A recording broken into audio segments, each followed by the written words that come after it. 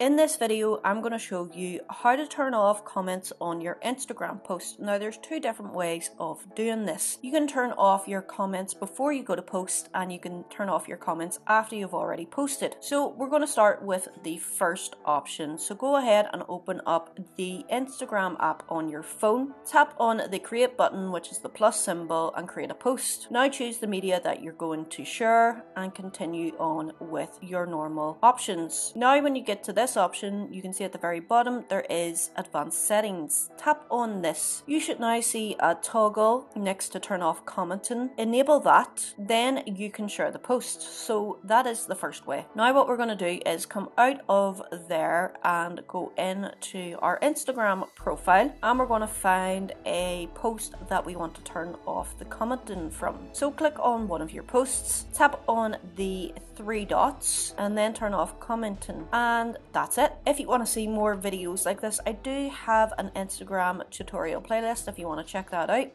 Thank you for watching. Until next time, peace.